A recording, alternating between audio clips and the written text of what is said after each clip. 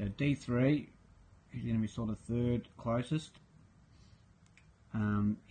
their job is more going to be to guard space. Okay, so this player, D2, so if it's a mark, D2 is picked up the next dangerous player in sort of this area here, D3 will cut off the most dangerous space, which is probably about here for this lateral lead from the forwards.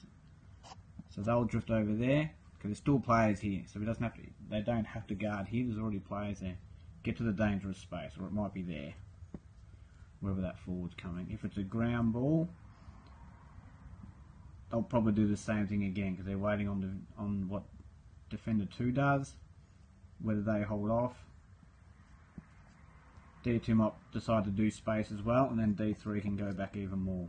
And then that's 2 kicks that they've shored up, either over here or sort of up, straight up in the middle.